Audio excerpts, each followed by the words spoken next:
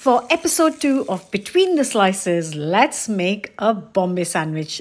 This is one sandwich I ate the most while studying fashion in Mumbai, and it is pretty simple to put together. The key to this sandwich is a good coriander chutney with some fresh coriander, fresh mint, green chilies, salt, a little bit of sugar and lemon juice, blitz, and it's ready. Next, we layer the slice with some butter, some fresh chutney, some boiled potatoes, beetroot, onions, cucumber. You can also add some tomatoes, a bit of salt and some chaat masala. A bit more chutney, butter, and then toast it. Finish with a little bit of more butter, some chutney, and save. Enjoy.